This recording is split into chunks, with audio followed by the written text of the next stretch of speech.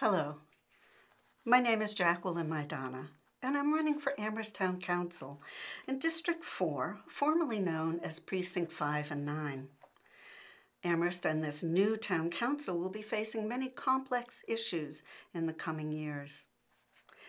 As an Amherst Town meeting member, I listen to all sides before making a decision. And with years of experience in town government, I am well prepared to serve as a member of Amherst's new town council. I look forward to establishing a channel of communication between the council and members of the public. Council responsibilities will include a new master plan, appointments and reappointments to boards and committees, and finding a means of funding capital projects. It's clear that our current planning board has let us down when approving the large dorm-like buildings in the town center without affordable housing or adequate parking.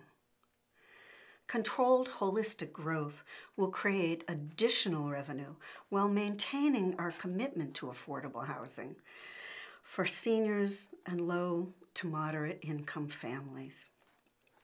I believe Amherst can continue to grow without destroying its small town beauty.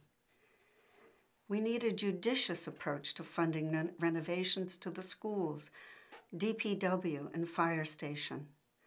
I believe in renovation as opposed to demolition because the cost to the town as well as the environment will be greatly affected. My training as a psychotherapist has taught me how to listen and make informed decisions. As an artist, to see beauty. As a teacher, cooperation. And as a woman, insight and persistence.